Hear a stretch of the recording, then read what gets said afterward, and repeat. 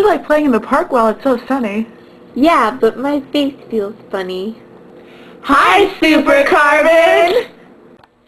Hey kids, are you guys playing in the sun without sunscreen? Why would we need that?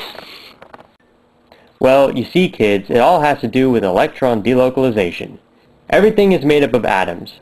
Atoms are made up of protons, neutrons, and electrons. While the protons and neutrons live in the center of the atoms and provide the mass of the atoms, the electrons cloud around the center. Some atoms have a certain type of bond between them, called a pi bond, that allows electrons to bounce back and forth between atoms. These electrons that can bounce around are considered delocalized. One specific form of delocalization is when several pi bonds combine to form conjugate pi bonds. This benzene ring shows how the electrons can bounce around the pi bond, forming one big superhighway for the electrons. Sunscreen is a molecule that contains conjugated pi bonds. These conjugated molecules are able to absorb light, thereby protecting your skin from the damaging sun rays. The more conjugated pi bonds there are, the higher wavelength the sunscreen can absorb. Therefore, through delocalizing its electrons, sunscreen can protect your skin from the sun. So sunscreen can really do that? It sure can, kids!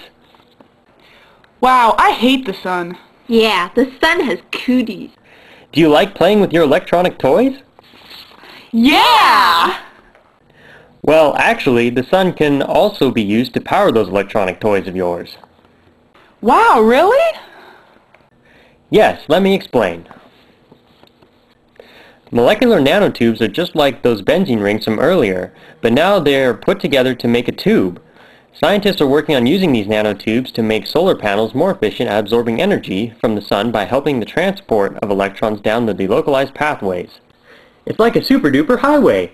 Someday soon, those electronic toys you hold so dear very well could be powered by the sun thanks to electron delocalization.